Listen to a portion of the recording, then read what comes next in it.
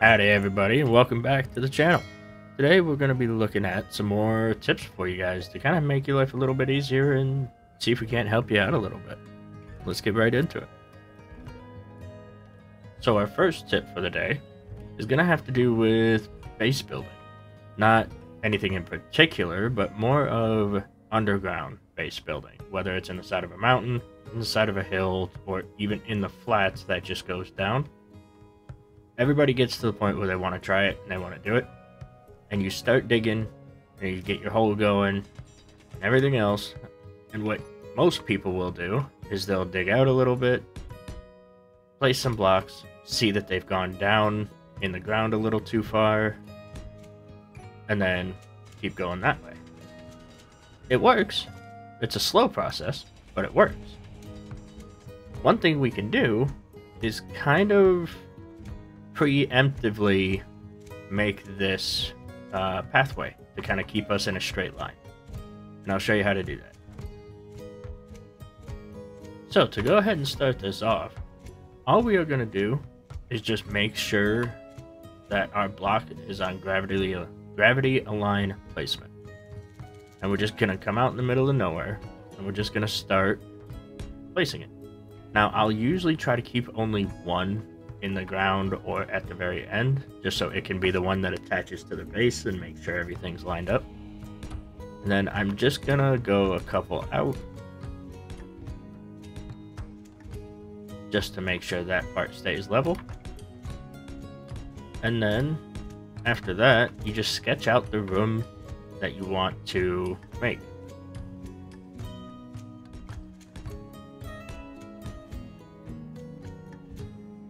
Alright, so I have it all sketched out. Now I don't know exactly what this room's going to be, but it's going to be a room. What I'm going to do is come to the back end here, and you've noticed I've not welded any of it. I'm going to come to the back end and just take a blueprint of it. And you can rename it whatever. It can be... We'll just make it a garage. And then we go in, we check this little box, make sure we have it. Once we do, we can go ahead and get all our steel plate back.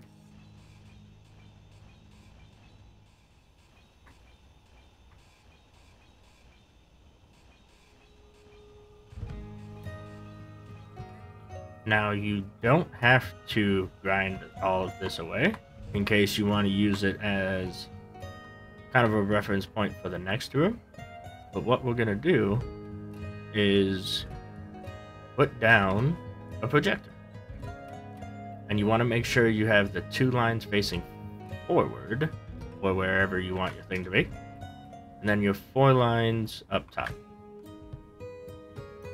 Next, we're going to put a button on the back, go into our projector, go to blueprints, and then select our garage. I'm going to hit keep projection, that way it stays. And then we are just going to push it forward.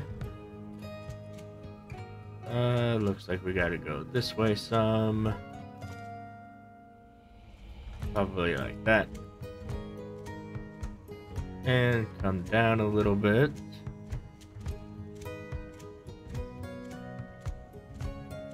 That.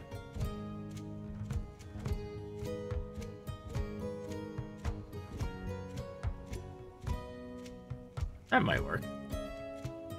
See what that looks like. Yeah, there you go.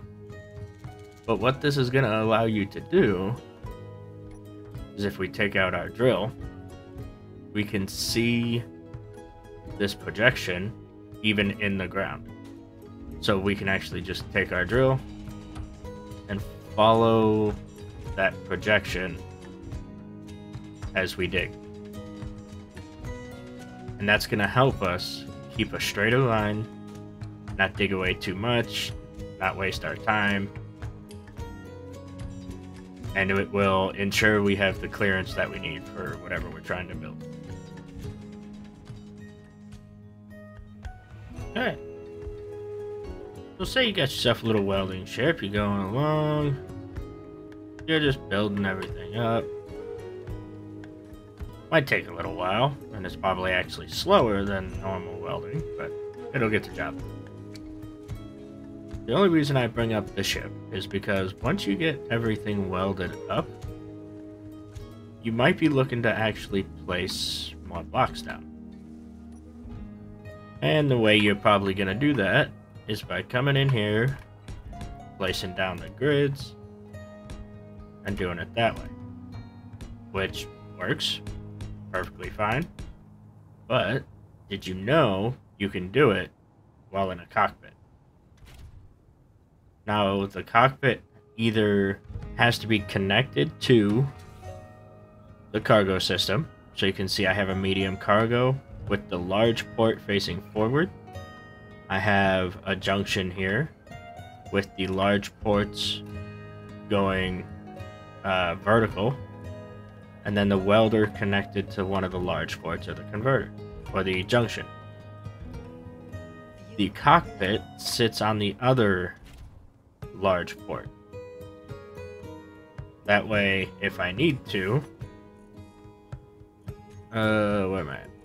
I can put stuff into the cockpit and put that into the medium cargo, and vice versa. I can go wherever I want with them. That's the plan.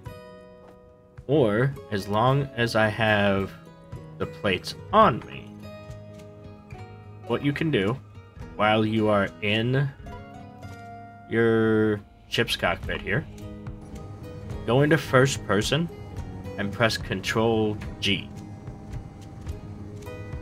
Now, we have a block we can place. Pretty cool, huh? It's the same as going like this.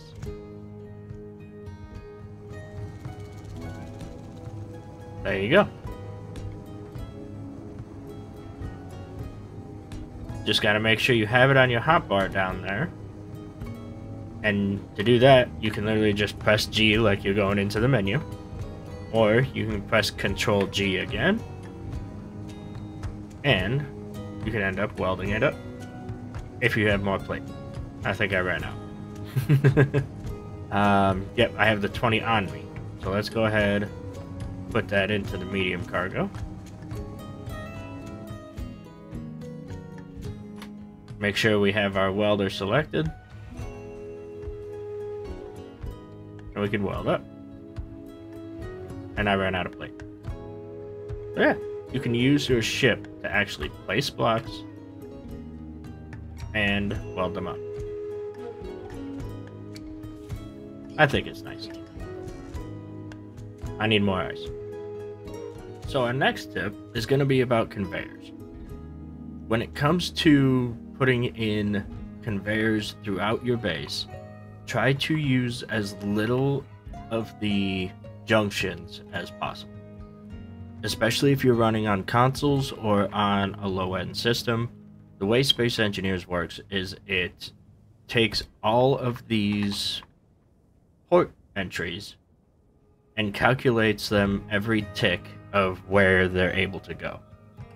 So the less ports you have that are available, the less it's going to try and lag your system, because the less calculations it's trying to do. If you look, let's hop into Spectator here. Going into my garage, I ran straight ports, straight conveyors all the way, did the 90s, and I could probably put a junction here in the floor if I wanted to seal it, make sure we have airtightness in the future, but I'm not too worried about that here on the Earth-like, so I'm just running regular conveyors all the way down and over to where I pop up through the floor. And that will help with lag by giving the game less calculations to do. Speaking of conveyors, this leads into our next thing. I know earlier I mentioned Rovers, and that seems to be the more complicated thing to build in SC because, one, you can't fly, so you're looking more towards weight and weight distribution and everything else. But the other common issue is the conveyors on any ship, really. When it comes to conveyors on small grid ships especially, you have to think about what that ship is going to be used for. If it is going to be used for hauling ores, like ice or something like that, like on a miner, the way they are piped isn't too important. Because if you have large ports going in every direction, it works just fine. If you have small ports, like on this right here, ores will still go through that. Even some smaller components like steel plate, interior plate, those will go through the small conveyor ports. When you get up into like welding ships or cargo vessels like this rover or a cargo hauler, that's when you need to start paying attention to large port versus small port. So if we look, if I go ahead and connect that cargo with just small grid tubes, I'm going to go ahead and name this the test cargo. Go back to the inventory. I put in some construction components in the large cargo container that's in the rover. If I try to take these and move them into the cargo container test, they work. Now, if I were to try that with something a little bigger, say detector components, and I do the same thing, here's our cargo container test, it's not going to go in there because it can't go through small ports.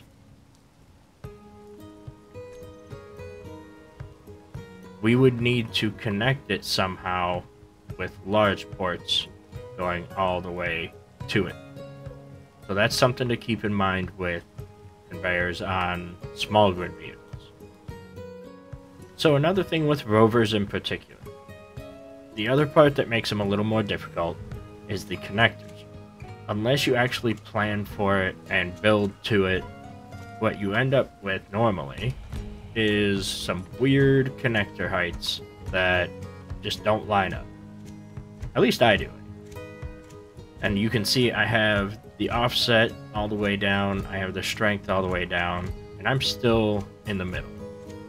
Even if I were to go into the rover, go to my wheels, do my height offset all the way, and then my strength back up where I like to have it, I'm still not sitting at a very good height for it. One thing you can do, and that not a lot of people like doing because it can be a little bit intimidating, is if we go into here and we just grab a couple hinges. And that's all we're going to use. You can go from the bottom, you can go from the top, really doesn't matter.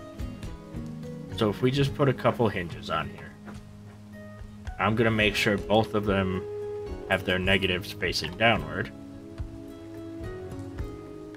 Grab myself a button. Kind of like that. And then if I go in, I can still see those here. I'm just going to bring this one's velocity down a little bit. Bring this one's velocity up a little bit.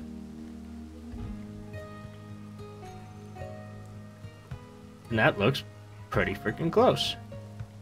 So if we just move the rover up, make sure it's parked so it doesn't run off somewhere, try to disobey me. And then we back up, we can see we have a lock. And we can lock to the base. Cool. Don't be afraid to use hinges, even pistons, to try to get a connection. It will save you time, it will save you a headache. So my next tip I forget what number we're on, so I'm just going to keep saying next one, is again with the rovers. Today's pretty much going to be conveyors and rovers and building stuff like that. But when it comes to rovers and the wheels, one thing I try to always do is have the offset as high as it'll go, which ironically is as low as it goes on here. If we watch the rover back here, the height offset, it'll go down as the number goes up. Basically what you're doing is you are adjusting the, lost the cursor. If you look at the wheels,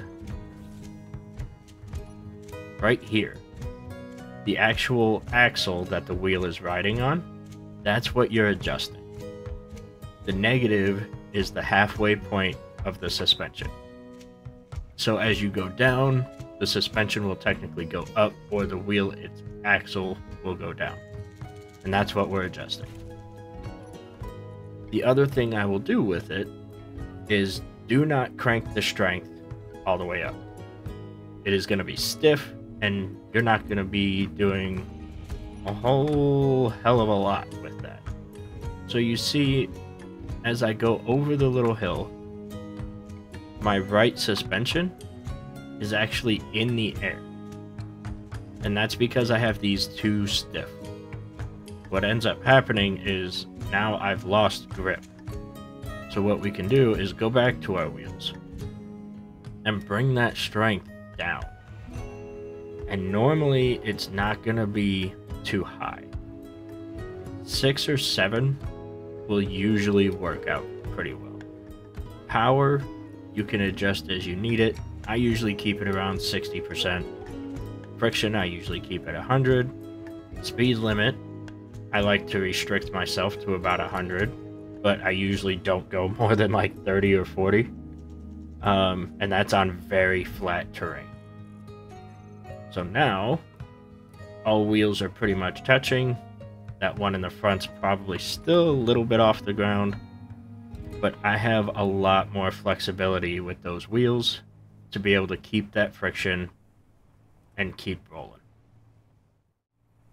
That also leads into my next tip with rovers, and that is to try and get at least 6 wheels. When you have only 4 wheels, your chances of getting stuck increase dramatically. So when you actually have all 6 wheels, if we go over here to the craggy part, what ends up happening is if you only have 4 wheels, I wouldn't have any wheels really to give any forward movement, I guess is the best way to put it. You see that middle wheel is off the ground, and it only hits the ground when that rear wheel comes off. If you only have 4, you'd be stuck. So just try to have 6 wheels. You'll make it around these areas a lot better, and it'll be a lot easier for you. The other thing when building rovers, if you look underneath my cockpit and in between the wheels, I'll even stop here. The wheels sit lower by quite a bit, lower than the rover. The only parts that are about equal height is where they're connected. And that's kind of what we want with rovers. That way you have the clearance to get over those craggy parts, those divots, any bumps that you may go over. Give your rover some height. Don't feel like it's going to be stubby or short or stand too tall or have too much weight up top. You can always compensate by making it just a little bit wider. A wider stance, a little bit higher frame, you'll be able to make it over pretty much anything. And this will be the last tip for today, but when you go to park your rover, same thing as with flying ships. Never ever press P.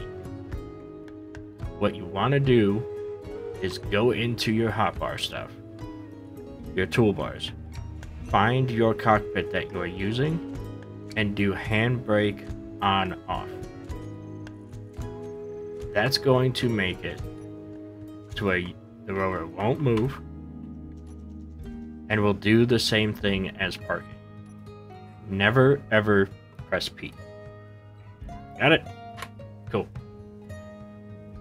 And that goes for flying ships too. Use the connectors, use the handbrakes, don't ever use park.